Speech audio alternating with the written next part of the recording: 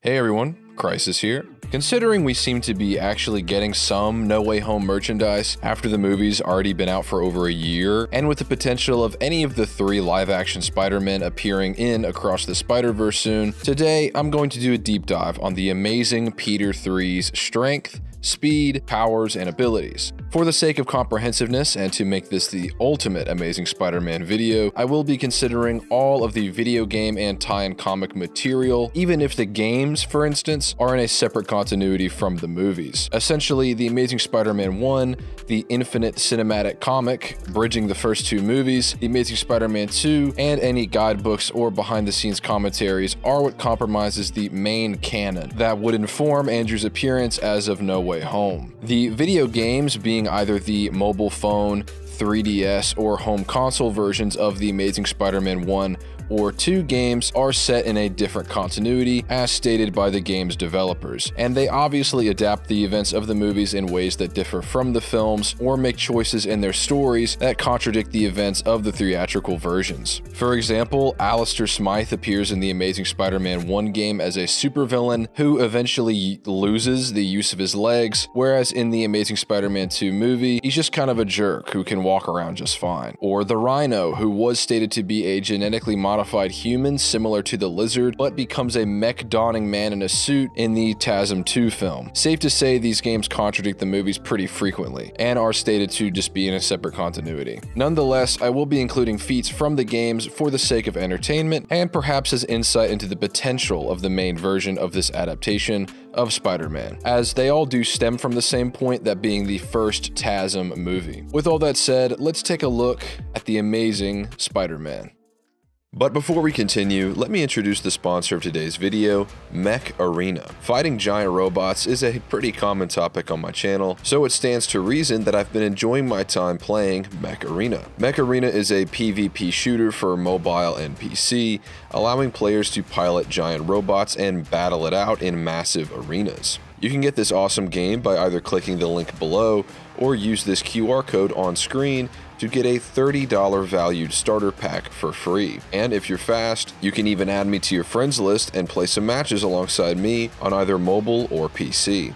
And now, back to the video.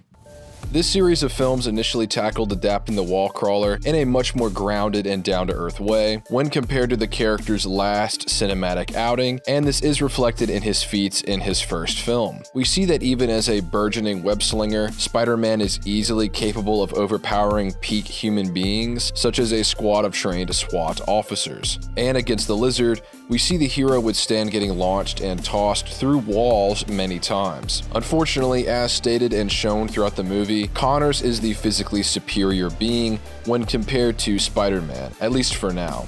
And I'm sure in the back of her mind, if she doesn't get down to the, who knows what the Lizard will do to her boyfriend. It's clearly that he's stronger. Which is pretty evident, as the Lizard was overpowering him in their first fight in the high school and left Peter severely worse for wear after the sewer, and still had Peter pretty much dead to rights in the final battle, who needed help from Captain Stacy to freeze Lizard rather than overpower him outright. Sure, Peter was wounded before the final fight, but the 2 bouts he had with Connors prior show that it really wouldn't have made that much of a difference either way. This all makes sense, seeing as in the Amazing Spider-Man tie-in comic, Lizard was seen tossing around and destroying cars, yielding anywhere between 132 million joules or 70 billion joules depending on how you calculate it. Either way, it makes sense why Lizard would be far stronger than Spider-Man at this point, seeing as the latter's feats are at best 6 times less impressive than the Lizard's. Although in the TASM 1 game for mobile Java devices, Sandman appears in a version of this universe and destroys 2 cars at once with a single attack, and Spider-Man does manage to defeat him and even scale to his giant form, this feat actually landing within the same range as the low end for Lizard's feat on the bridge.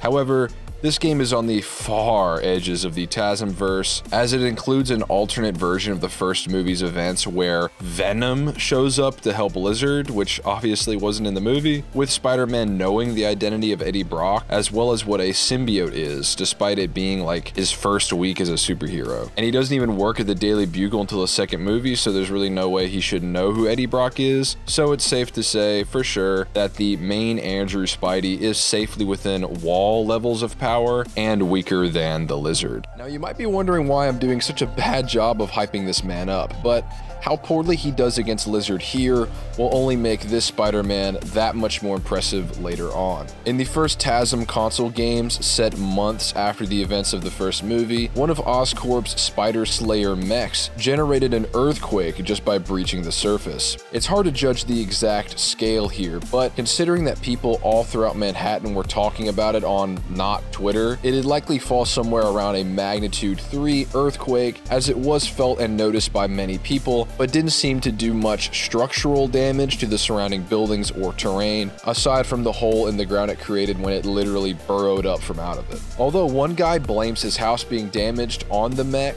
and if attributed to the earthquake itself, this could be around a magnitude 8 quake, based on the standards of said earthquakes. And seeing as this mech generated this amount of energy just by moving through the earth, and is obviously undamaged by doing so, it would be able to endure up to 15 megatons of force, or the energy required to demolish an entire city, with Spider-Man being able to punch the robot's lights out and damage its targeting system, which, like I said, were capable of withstanding earthquakes it was generating itself. While the events of the games aren't canon to the movies, the events of the first TASM movie is canon to this game. So the main Andrew Garfield Spider-Man has the potential to go from wall level in his first movie to anywhere between building or city level in a matter of months. That's over 1 billion times more powerful.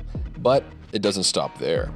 Throughout the game's events, Spider-Man defeats Scorpion, someone stated to be twice as strong as Spider-Man, and implied to have some measure of a symbiote empowering him, a reference to Scorpion's tenure as Venom in the comics. Spidey's able to combat and ultimately put away Scorpion, meaning he either got twice as strong during the events of the game, or Spidey's just stronger than Scorpion outright. He also defeats many other cross-species supervillains akin to the Lizard, like the super strong Rhino, the Iguana, Vermin, the aquatic Natty, and again battling the Lizard himself, managing to cure him. Just before this though, Spider-Man and Lizard 2v1'd Alistair Smythe, or this non-canon version of Ryan from The Office, and managed to pull apart his super suit, stated in the game's description to be made of vibranium. Now, obviously, just like how different versions of the same characters throughout different universes can all have different strength levels, the same can be said of this version of vibranium when compared to the MCU or the main comics. Still though, whoever wrote this was a massive fan of Spider-Man. Imagine Andrew being able to just rip Captain America's shield in half, or Black Panther's suit. Yeah, alright. In the Infinite Cinematic comic, which should act as an explanation of how Andrew got his new suit for both the movie and game timelines, Spider-Man falls into a jet engine and survives. With his costume left in tatters, he'd have Gwen give pointers on designing his new one. Moving into the TASM 2 era, Peter's been a superhero for a couple of years now, and he's at the top of his game. Pretty much everyone involved, from VFX supervisors, producers, weird foreign yet official guidebooks, Andrew Garfield, and Marc Webb himself, they all say that Parker's come a long way since seeing him in the first movie, and that he's essentially mastered his abilities as Spider-Man. And there's a quality of joy to everything he does, unlike some more brooding superheroes or... You also get the feeling he's come a long way since you saw him in the last movie. For sure. He's actually really good at being Spider-Man right now. On this movie, Spider-Man basically has become a virtuoso of all his skills. He's stronger, faster, and as skilled as he's ever been up until now. Yet, he's still the underdog, as Electro is stated to be far more powerful than Spider-Man himself. Although that doesn't mean the webhead doesn't perform anything impressive against a being who might as well be a literal god. By the movie's finale, Dylan is just laying into Spider-Man, with the effects of his powers stated to affect your bones, your muscles, and your organs. all at once, and Spidey is ultimately left standing after all of this. This is impressive, as we can actually see Electro's voltage and amp output on the meter attached to his head, with the average power level here being within the range of city block level. So basically, even Andrew's organs and bones can sustain forces within the ranges of 100 tons of force. After being bombarded by this level of energy and saved by Gwen against Electro, Spider-Man manages to pretty quickly knock out his version of the Green Goblin, yet not fast enough still, as he suffers the biggest loss of his life. In the Amazing Spider-Man 2 console and mobile games, which again are totally different versions of events, he also manages to defeat both Venom and Carnage. At least the latter of the two man-made symbiotes use nanobots to increase one's strength and healing factors, with Spider-Man utilizing his commandeered sonic gauntlets taken from Shocker, as well as nearby flamethrowers to defeat Cletus Cassidy, taking advantage of the symbiote's weaknesses. From this point forward in the canon movie timeline, it's likely that the Amazing Spider-Man has been an active superhero for some part of 10 years. Given the first movie's release date, and making the safe assumption that it's set when it's released, and then accounting for No Way Home taking place in late 2024 in the MCU, this Peter would be around 28 years old. We have statements from the film's crew that none of the Spider-Men were de-aged, and the real-world passage of time was in effect. So this Peter would have experienced up to a decade of growth and power progression since the events of The Amazing Spider-Man 2, and it shows. The Lizard in No Way Home would have to be taken from sometime after he discovered that Peter Parker was Spider-Man, during the end of the sewer fight from the first movie at least, with the villain stating in that movie that he grows stronger every day. And it's over 12 hours later until Andrew has a rematch with the Lizard in No Way Home's climax. So Connors could very well be stronger than ever seen on film. Here, after grappling for a time, Andrew is able to kick Connors off from over top him and restrain him with his webs pretty casually. Compare this to the near-death state Lizard could force his Spider-Man into multiple times in the first film, and we can see just how far he's come throughout the years. Then again, against the strongest Electro ever, powered by Iron Man tech, the Amazing Spider-Man endured a sustained lightning blast for over 30 seconds, while seemingly no worse for wear. The arc reactor which Electro's empowering himself via most resembles the Iron Man 2 era model, with that same kind of reactor outputting 200 petawatts of energy, or enough power to destroy an entire city. This is likely a low ball, as the script refers to Electro's power as Stark grade, so he may very well be Mark 85 Iron Man level outright if it's just referring to Stark's power holistically. While we hear that Andrew's suit in TASM 2 was reasonably shockproof, as Gwen was confident she could rig a car battery to his web shooters at no risk. In fact, his suit is stated to be augmented or improved by the movie's VFX team, and it seemingly has been buffed against electricity since fighting Electro the first time, seeing as it's completely undamaged when compared to TASM 2. He's still clearly hurt by and withstands Electro's attacks in that movie as well as No Way Home, so it's still a durability feat, even if his suit can hold up better against lightning attacks. Finally, he's seen tanking a Raimi-verse pumpkin bomb alongside the other two Spider-Men. The spacing in this scene shows that Andrew's pretty close to the bomb when it explodes, and the next time we see him, he's completely undamaged. Goblin's pumpkin bombs have been calculated to yield at least 40 tons of TNT, or similar amounts of energy that would be required to destroy a city block. So again, energy that was deemed far stronger than him in TASM 2 in the form of Electro or another city block level character, Andrew can now completely shrug off. This is consistent again with the high end of the Lizard calc I mentioned earlier, which should be appropriate given the fact that he should be stronger than ever when Andrew fights him in No Way Home. So even more to the point that city block levels of energy are well within his range of power at this point in his career. Now, an interesting point to potentially bring up is the fact that, especially if Andrew appears in Across the Spider-Verse, it was established in that movie that if you're a character from another universe, you actually start to die, your cells start to degrade the longer you're in a universe that is not your own. So all of these feats in the MCU that Andrew is committing may very well be while he is weakened, while his cells are weakening and dying off. It was stated that Into the Spider-Verse was simply another universe connected to Venom, and Venom, of course, is connected to the MCU, so it's honestly very likely that this rule may be intact. Of course, scaling to the Spider-Man of the MCU grants this wall crawler a cadre of feats that he too would benefit from, such as the halting of a strike from Cull Obsidian, the same character who could dent the Hulkbuster Mark II in Infinity War, the earlier model enduring strikes from an enraged Hulk in Age of Ultron, with the Jade Giant drawing blood from Thor in the first Avengers movie, who could prior generate country levels of energy throughout the shaking of the entire planet of Jotunheim. That equates to nearly 40 teratons of TNT. That's over 700,000 times stronger than the strongest nuclear bomb ever detonated, the Tsar bomb. Now obviously, Thor and Hulk get stronger than these earlier showings they performed. I'm not saying that Andrew or any of the Spider-Men scale to peak Thor or peak Hulk, yet all the same, Andrew would be more powerful than these prior iterations of the characters, seeing as Electro especially was able to do considerable harm to the MCU Spider-Man throughout No Way Home. Even towards the start of the movie, when all Tom Holland's version of the character had done up to this point was face Doc Ock while in a suit that enhances his durability, he really shouldn't be that hurt. MCU Spider-Man was still floored and dazed by a form of Electro with deteriorated energy, as stated by No Way Home's chief visual effects supervisor. As Spider-Man scrambles from a searing electrical current, a wall of sand with a man's face in it shields him. So while Electro was stronger than Andrew as of TASM 2, he still ultimately endures attacks from him even when his suit was damaged towards the climax of that movie, affecting even his muscles and bones, and he gets much stronger from that point forward.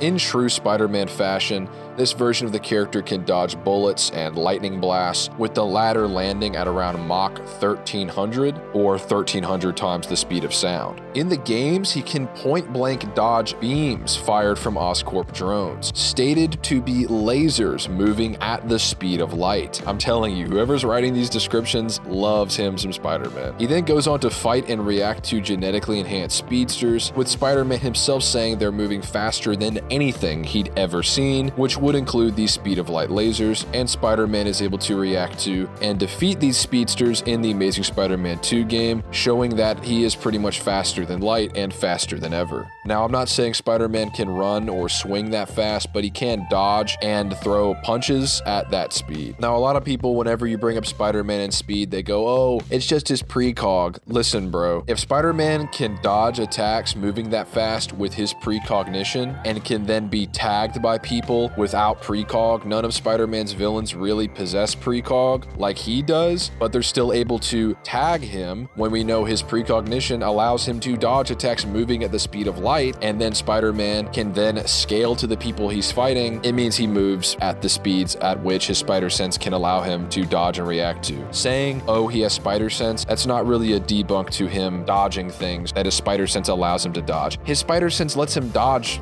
this stuff anyway, so why is it even worth bringing up? I have to bring it up every time I talk about Spider-Man. I don't get it. Anyway. As far as this Spider-Man's showings of skill and intellect, he was able to lay out and outmaneuver multiple trained SWAT officers, with even Harry Osborn managing to beat trained guards while on death's door, and obviously Spider-Man beats Green Goblin. And in the Java mobile version of TASM 2, which sees Gwen actually survive the events of the movie, strangely enough, Spider-Man battles the TASMverse version of Mysterio, managing to push through his illusions. He takes on hand-picked agents with cutting-edge tech, Kraven, the self-proclaimed ultimate hunter, who would manage to hunt down and kill pretty much all of the bosses of the first TASM game, and was able to assess and take advantage of the much stronger Carnage's weaknesses. He can hack Oscorp's tech, and even improve upon the company's web formula. As seen in the first movie, wherein he stole the web formula, it barely contains the lizard, whereas in No Way Home, it restrains him off-screen for several minutes, meaning he'd have improved on the compound formulated by the most advanced company on his planet. On that same note, he was able to manufacture a cure for the lizard in a high school science lab in a completely different universe. Despite the fact that he never really cured Lizard like he said he did, Gwen made the cure in Oscorp's lab. Not sure why this guy is prone to lying. So his scientific abilities also improved massively in the around 10 years he spent off screen. And finally, he's stated by No Way Home's bonus features to be the most agile and acrobatic of the 3 cinematic Spider-Men, which I don't think many people will disagree with. That's not to say he's faster than the other 2 Spider-Men. I don't think that's really shown on screen, but it would mean he's more probably malleable when he's jumping around and just generally more acrobatic. The Amazing Spider-Man, of course, boasts the ability to stick to and climb walls, web shooters designed to be resistant to electricity. He has a precognitive 6th sense, allowing him to detect threats alongside the other 2 Spider-Men.